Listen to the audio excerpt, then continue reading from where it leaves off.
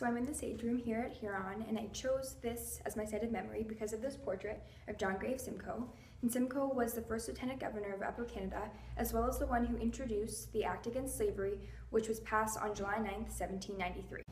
Following the Constitutional Act of 1791 that divided Canada into the provinces of Upper and Lower Canada, Simcoe was appointed the position of Lieutenant Governor and moved to Canada from England. With the successful formation of an elective legislative assembly, Upper Canada passed the first Act Against Slavery in the British Empire on July 9, 1793.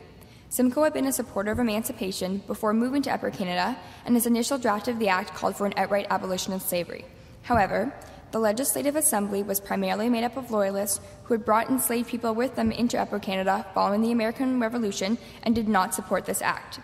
Not wanting to lose the hope of any progress being made, Simcoe compromised.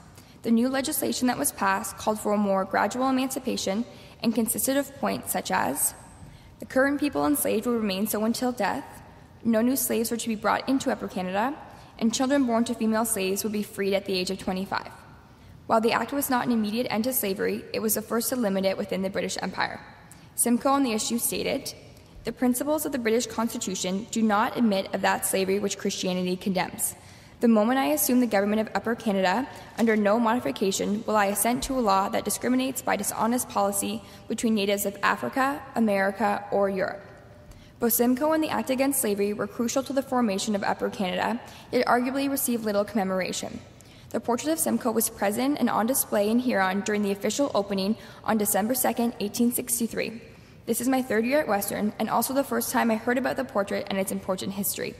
I think that the lack of remembrance for Simcoe and his legacy can be blamed on the lack of emphasis put on Canadian history in general, and more specifically, slavery within Canada. We tend to associate slavery more with the United States, and in turn, this makes anti-slavery movements receive less attention than that in America. In high school, only one history course is required, and to complete my major in history at Western, I also only have to take one course in Canadian history. Within that one course, Simcoe was discussed in his importance in establishing new court systems, but not in his connection to anti-slavery. With so much information being taught within 8 months, the act of gradual emancipation tends to get overlooked. Overall, with schools, lakes, and towns being named after Simcoe, I would have thought that there would be more knowledge and commemoration around him and the Act Against Slavery. While not receiving as much attention as he deserves, it is important to remember Simcoe and what his act meant for slavery within Canada and within the British Empire. The Act Against Slavery remained in effect until 1833, when the Slavery Abolition Act was passed by British Parliament and applied throughout the United Kingdom and Canada. Simcoe's dedication to ending slavery within Canada helped Canada on its path to play a major role in the anti-slavery movement.